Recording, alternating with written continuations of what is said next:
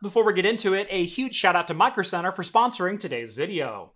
Micro Center is the place where you can get all of your PC parts under one roof, or in my case, if you don't live by one, order online at microcenter.com. For a limited time, Micro Center also wants to offer new customers a free solid-state drive. Check the link down in the video description to claim your free 240GB SSD.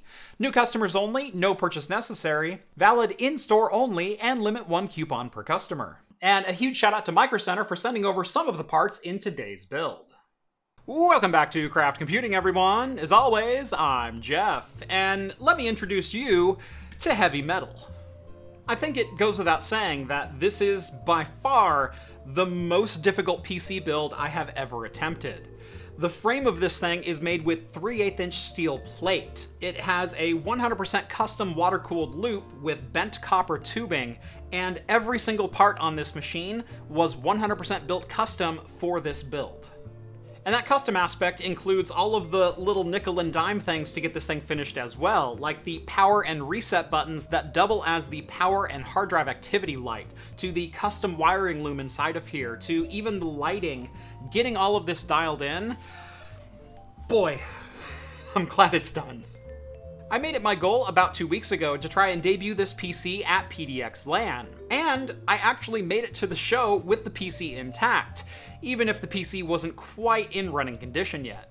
While I had the copper tubes bent and polished up, it had been a couple of days since I polished them, and I hadn't yet clear coated them, so by the time we got to PDX LAN, they were already tarnished and green and definitely not looking their best. The wiring loom wasn't quite complete, and I was having leaks out of these two 90-degree fittings here. Even the first time I tried to boot up this system, it didn't want to post. Now, as it turns out, it just needed a BIOS update to the most recent BIOS, but kind of like a reality TV show, every single thing last minute tried to bite us in the butt. So what happened between the last video and today? First and foremost, I took everything apart and then sent the frame off to be media blasted and clear coated in a polyurethane sealant. This will help protect the steel and prevent corrosion. Originally, I had mentioned that I kind of wanted to go for a mirror finish, but I'm glad I didn't end up polishing it to that level. The reason being is I like the little bit of rough edges that this has and a little bit of character that it brings. If this was a mirror finish, I'd have to treat this as a white glove showpiece, not a system that can actually sit on my desk and serve a purpose. Now, the case itself was designed and laser cut by Divi, who happens to be one of my patrons, so huge shout out to you for giving me the inspiration to start building this thing.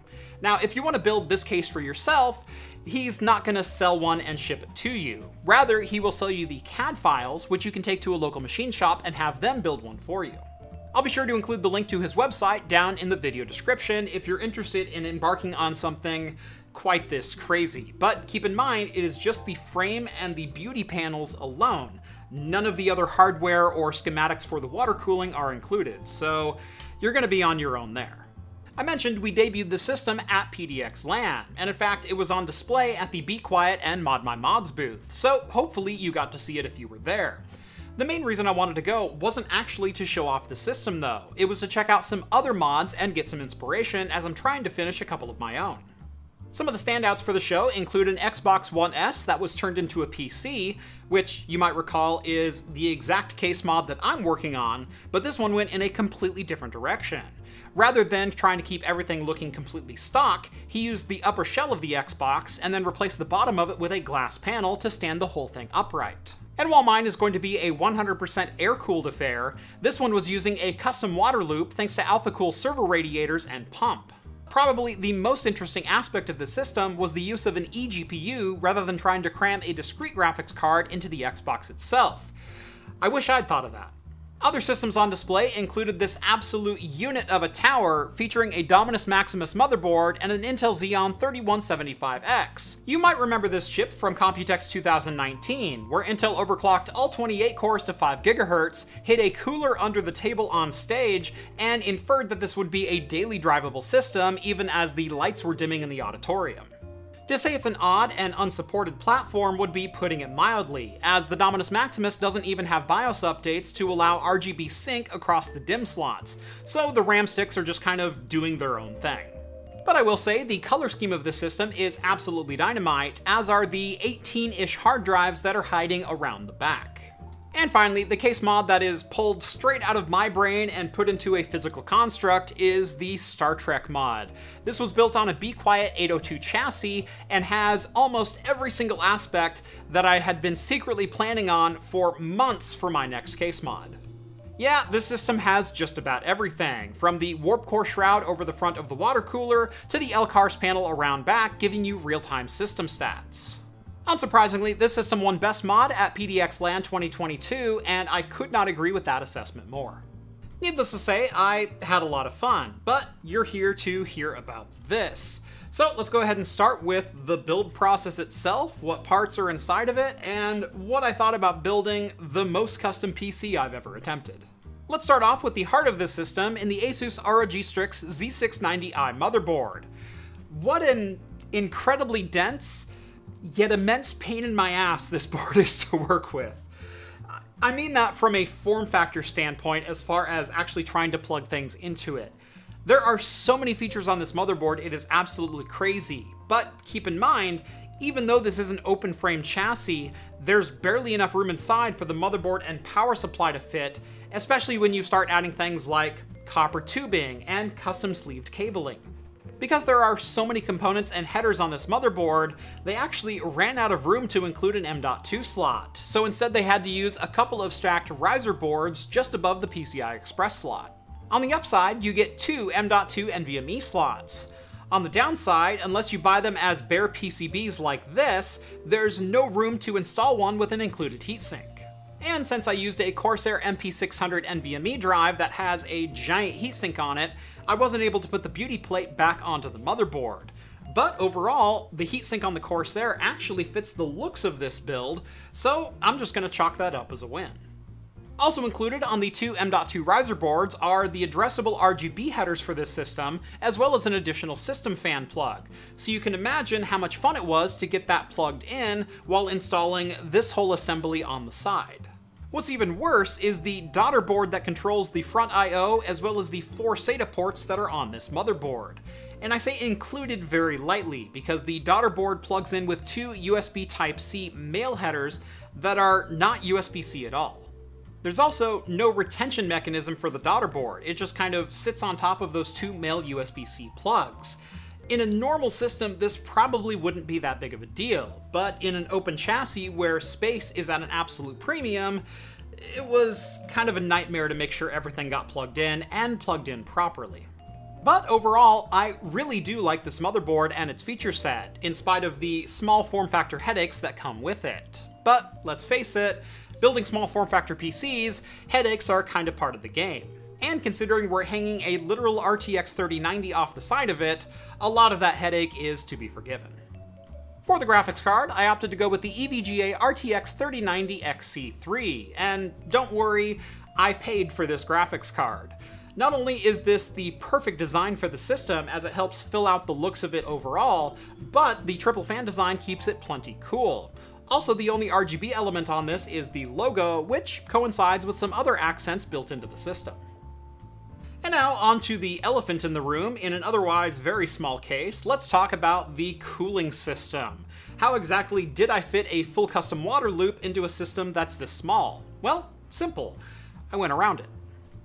Obviously, there's no room in a system like this for a traditional pump and reservoir. Luckily, AlphaCool makes the Icebar Solo, which is an integrated pump, reservoir, and CPU block all in one very tidy package, and it just so happened to fit inside the system within about a quarter inch of its life. Now, technically, the Icebar Solo is not compatible with the LGA 1700 socket used by Z690 motherboards. But Asus to the rescue, since the ROG Strix includes mounting patterns for both 115X and 1700, meaning our cooler bolted right on.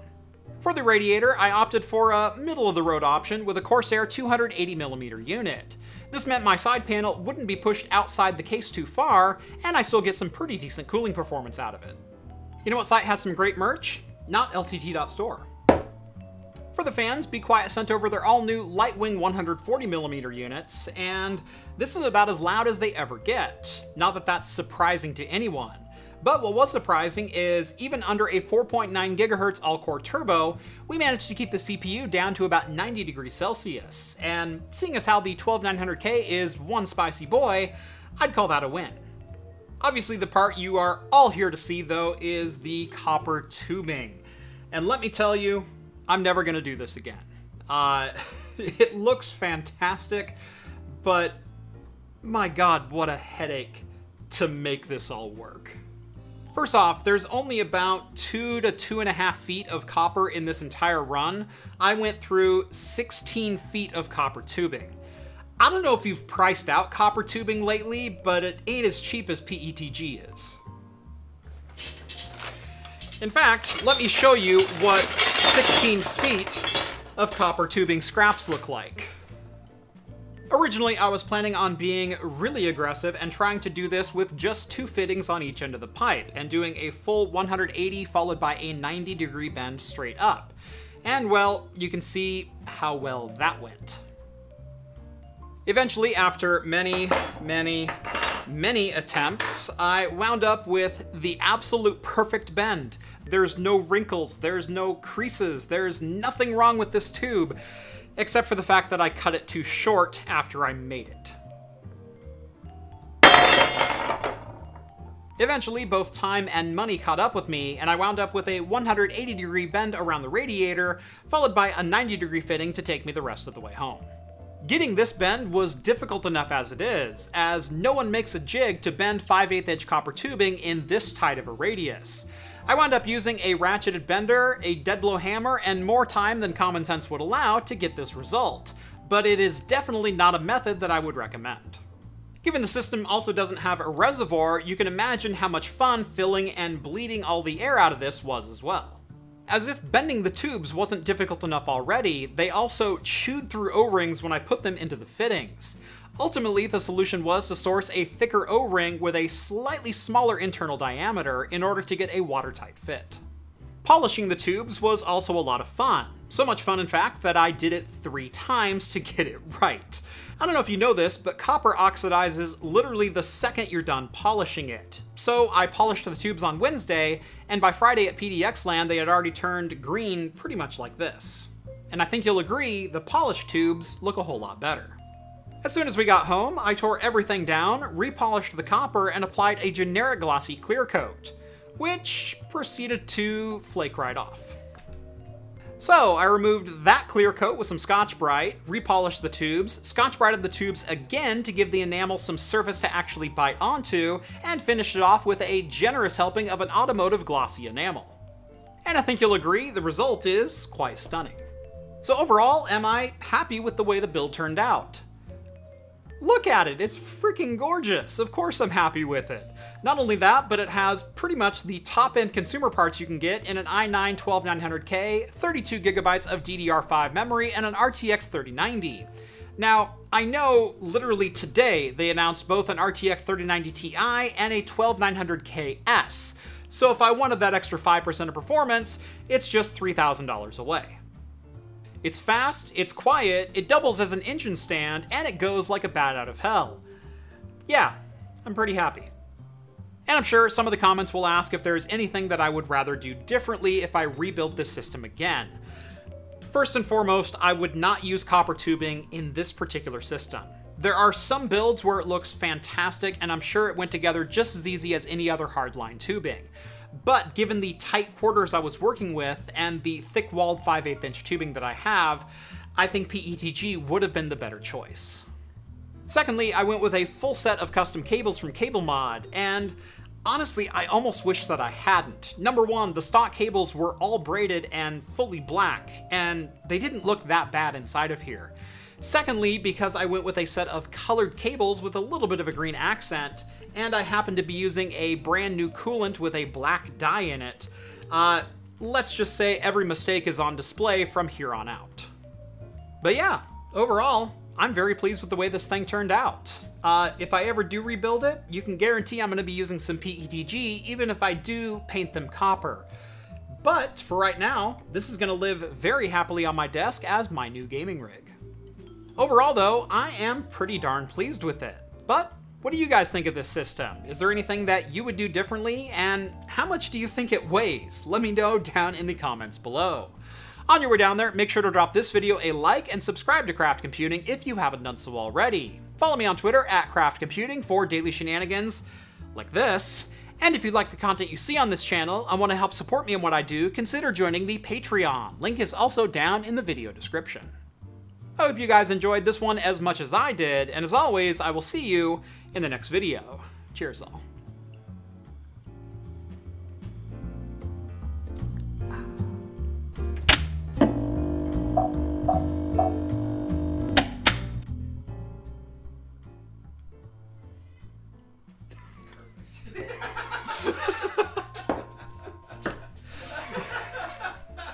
All right, let's try that again.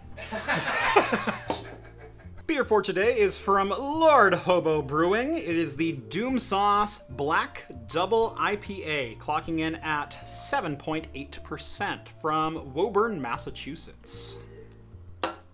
And outside of the Hophead Grim Reaper here, which I absolutely love, I am definitely looking forward to this.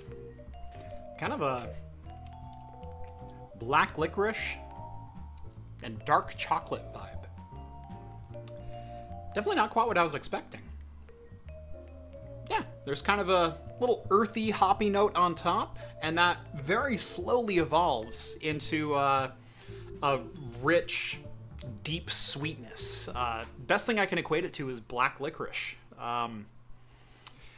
If you're not a fan of black licorice, I don't know that this is the beer for you. It's not exactly what it tastes like, but it's the closest thing I can come up with.